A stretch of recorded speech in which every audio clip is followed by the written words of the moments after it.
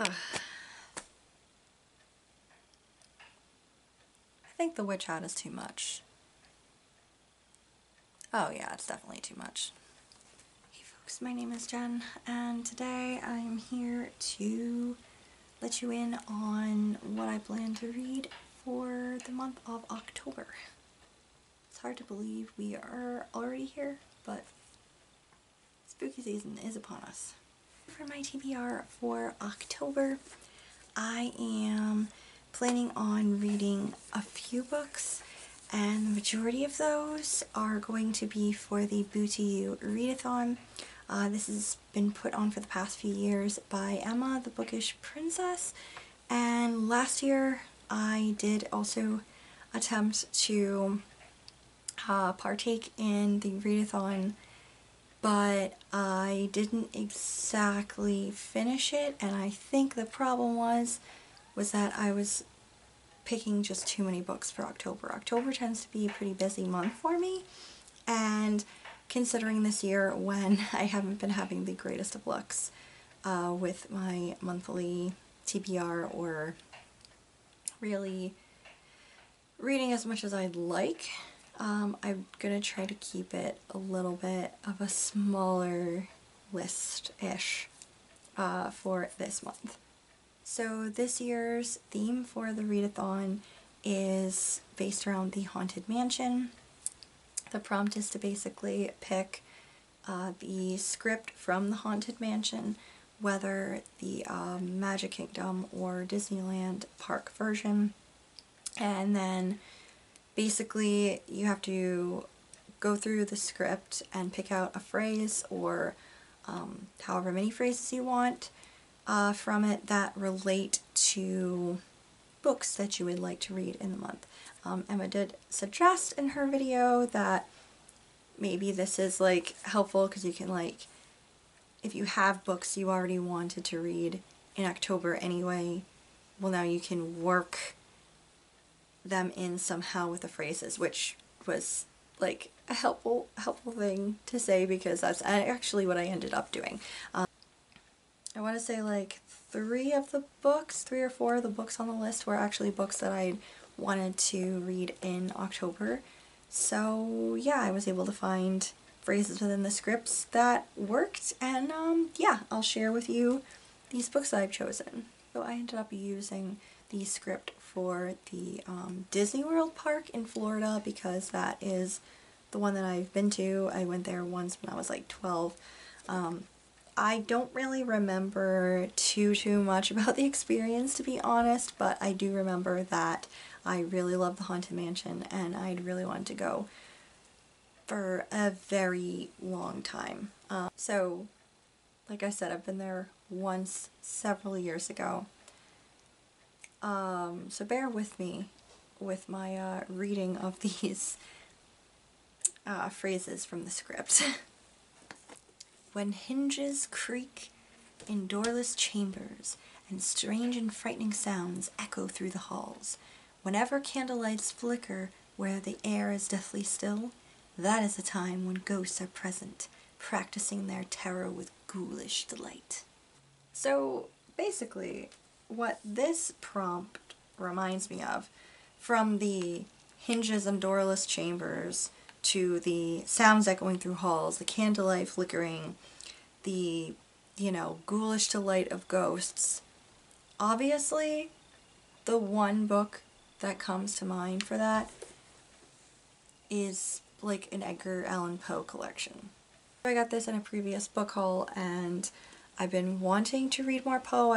I've only ever read like a couple of his short stories and poems, so I did set this aside to read in October anyway, and this just, I think it fits perfectly with like the atmosphere of Poe's writing. So this is Ghostly Tales and Eerie Poems of him. I don't know if it's all of his works or if it's just like a selection of them. But yeah, I think this is going to, this like relates to that so well, and I'm really excited to get into more of his writing. Prompt 2. Welcome, foolish mortals, to the Haunted Mansion. I am your host, your ghost host. This one might be slight stretch, I guess. But I figured, what book about a haunted mansion, like the Haunted Mansion, could I read, or would be more appropriate for me to read, than the Book of Haunted Mansions, like the prime book, which is The Haunting of Hill House by Shirley Jackson. So I have read this previously. I read this in like 2018 or 2019. I read an audiobook. I don't own a physical copy. And yeah, I found an audiobook on YouTube and listened to it. It was so good, really creeped me out, probably helped by the fact that I was so scared of the Netflix show I had to stop watching it. I said to myself then that I was never ever going to read this book again because it freaked me out so much.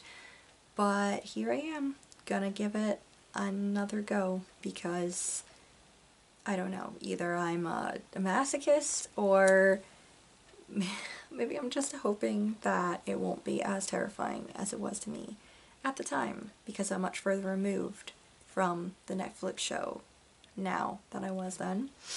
Also, the book itself is just incredibly beautifully written. It's not even really that scary if you think about it. It's more like just an unsettling, creepy vibe the entire time. Prompt 3. Consider this dismaying observation. This chamber has no windows and no doors, which offers you this chilling challenge: to find a way out. Of course, there's always my way. So for this one, the obvious choice, I think, just based on, like, not being able to find a way out, would be The Institute by Stephen King. Following a young boy whose parents are murdered in the middle of the night, and the intruders who killed them abduct him and bring him to this institute. And he does have a door in his little chamber with a window in it, but there's no way out, and through this little window he can see that there are kids just like him all up and down the halls, also locked in their little chambers. But every so often another kid goes missing, which is basically the only way out of this institution, but they are never seen again, so might not be a good thing that they are then going missing from the institute. I think this prompt fits this pretty well, and I think this is going to be really unsettling. Oh, and I forgot to say, for the other prompt, The Haunting of Hill House, I still do not own a physical copy. I don't know if I ever will, to be honest. So I'm just going to listen to an audiobook again, which makes life easier for me because I can listen to that while I work. Both saving time and entertaining me while I'm working, so yeah. Prompt 4. Serpents and spiders, tale of a rat, call in the spirits wherever they're at. So this prompt feels a little bit like witchy vibes a little bit. I know it's like Madame Leota. I believe it's her section speaking, and yeah, I just get very witchy vibes, but not like maybe like modern witchy vibes, more like, you know, your stereotypical witchy vibes, like hocus pocusy and like Macbeth or whatever, you know, the hee kind of like stuff. So for this, I figured that I would do a reread of a book that I remember really liking when I was much younger, and that is Witch, and this is by Eva Ibbotson, and this is basically following this young witch called Belladonna.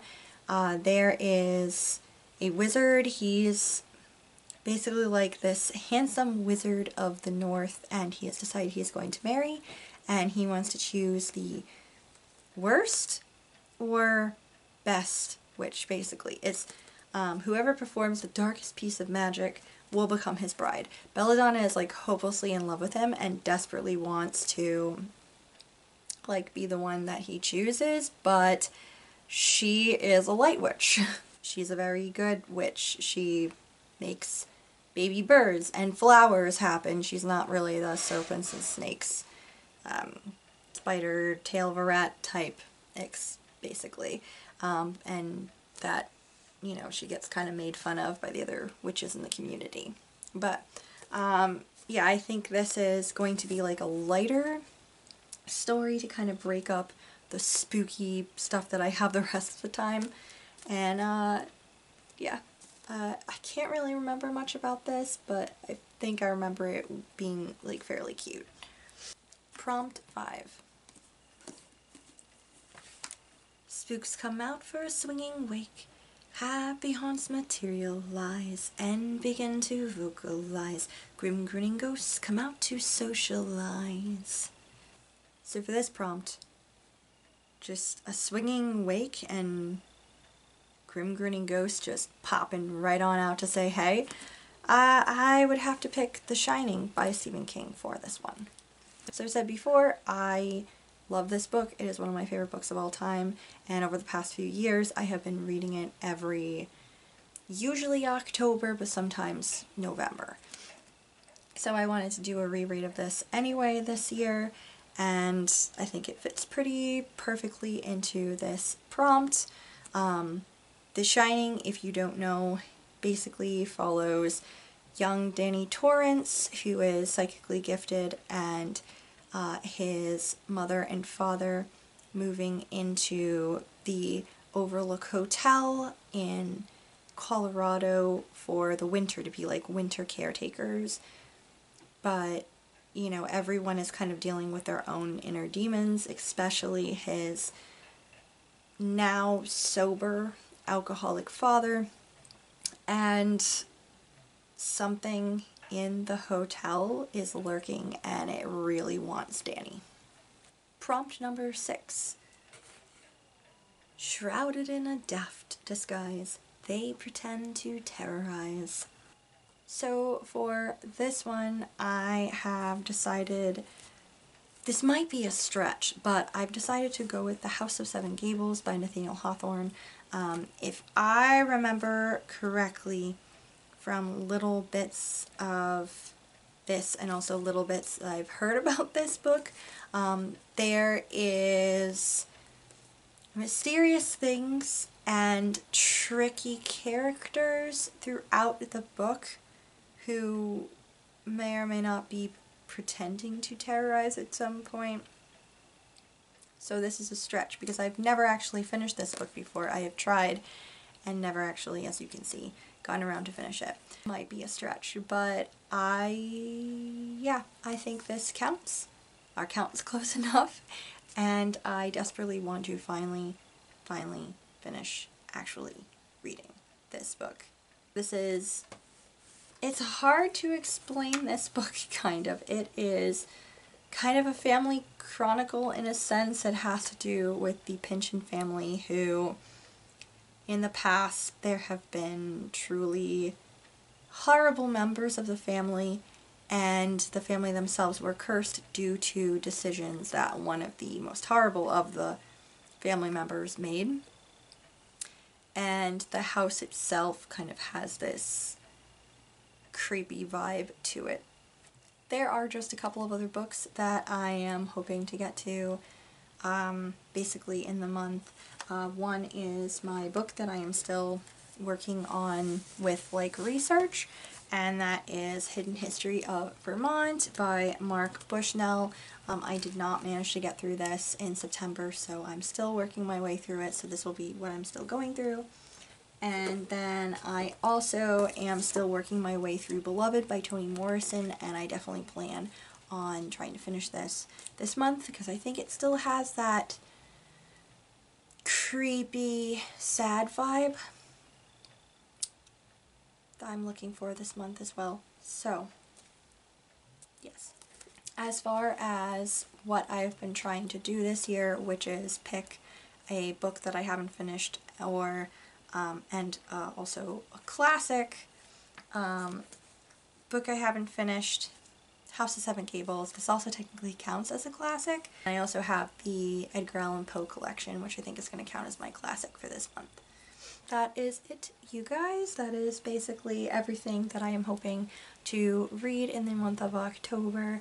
I think it's fairly doable this year. It's a little bit less than what it was previously. I'm hoping to get through all of those and hopefully be a little more present for a readathon, which would be fun.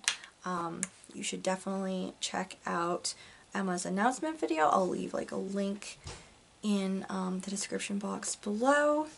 And if you're also participating, let me know. Let Emma know. And let me know what spooky books that you are planning on getting through in October. Thank you guys so much for watching. Thank you for always watching. If you feel like subscribing, please do so, and I will see you in the next video. Goodbye.